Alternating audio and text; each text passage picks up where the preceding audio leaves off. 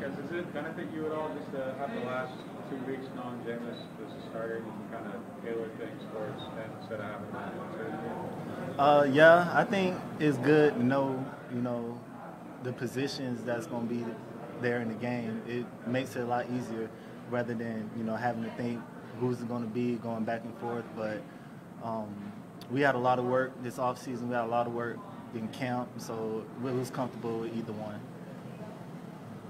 So what's the whole process been like this far you all being up here? Oh, man. You can't imagine. I mean, having to leave home to come to another state and basically do the same thing. But at the end of the day, we got a roof over our head. We're safe. Our families are safe. And that's all you can matter. Football is a game played, and we just go where it takes us.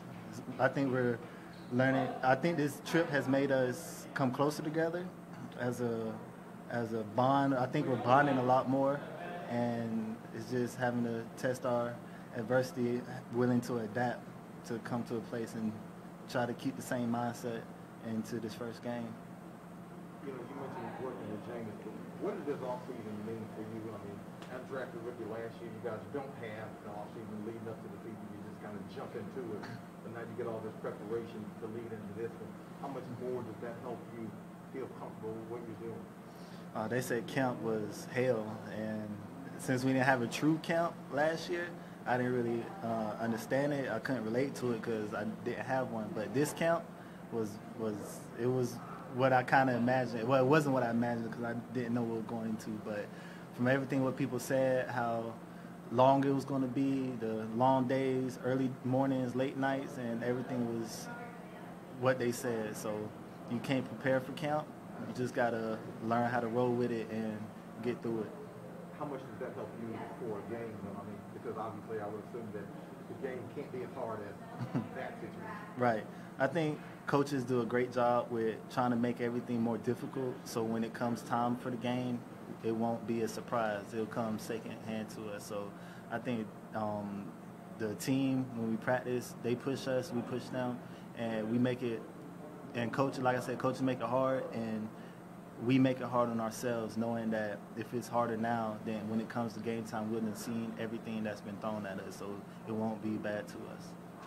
What's it been like for you watching Jameis go from where he was last year to being the starting quarterback with the team? Mm-hmm. You got a chance to work with him a lot, I imagine, just like the third-team offense and stuff like that. Right. What's it been like for you just seeing that? Jameis is a fun spirit to be around. Whether it's football, outside of football, just his personality shows a lot about him. Jameis, seeing him come in, not really knowing him, not really working with him, but having to spend every day working with him, working on the field, off the field, going to his house, meeting up in another state just to work. It shows that he really cares and really earns to be the best.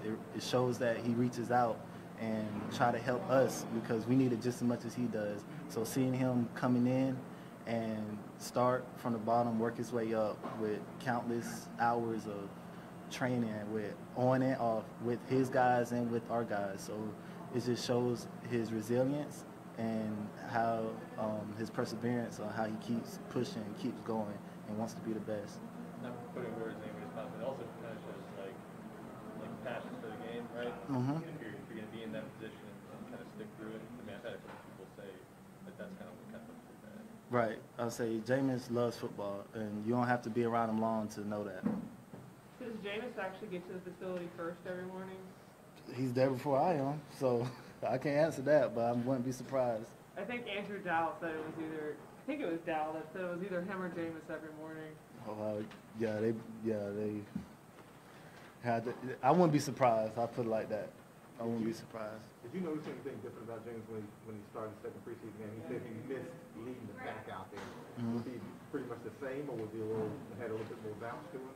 Well, I think coming where he came from, with him being a man and him being a leader that he was at Tampa, and coming over here, kind of having to take a back seat to what everything was going on, I think it showed another side of Jameis, knowing that because he's used to being top dog everywhere he's been at. But when he came here, I think when he had to take that back seat, he had to sit back and observe. I think he did a great job of that, and he's taking everything that he's learned. I can't imagine what he's learned from Drew. So, and Taysom being in the room last year, but him sitting back and learning everything, and it just kind of propels him this year. And I think he's eager, he's hungry, and he's ready for this year. What stands out to you about Jair Alexander? Sir? Their cornerback Alexander, what stands out about him, just watching him? It's a great group. You know, the guys are patient. They played a lot of football, so they're experienced. And we take on that every rep that we have, it's either going to affect them in a way where we either hitting them on blocking or we're trying to do what we can to get open. So it's going to be a fun first game, and I'm just excited and ready for it.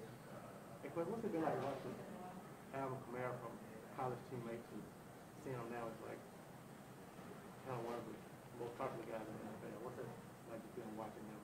How does he handle all that? I think, well, in college, I had no doubt that he was going to blow up. I mean, I know a lot of people say that, but actually playing with him and watching him as he came in and watching him play in college, you could see that he was special. You could see he was different. And when he came to the league, he didn't stop. You know, just kept his foot on the gas and kept going. And everything he's earned, everything he's gotten, he's earned. Nothing's been given to him. So I think he takes that to heart. He knows what he has to do. He knows what he can do. And I think that's what separates him. Like, he doesn't care what other people think. He goes out there and plays his game, whether it's a good game, bad game, whether there's expectations that he set out for other people.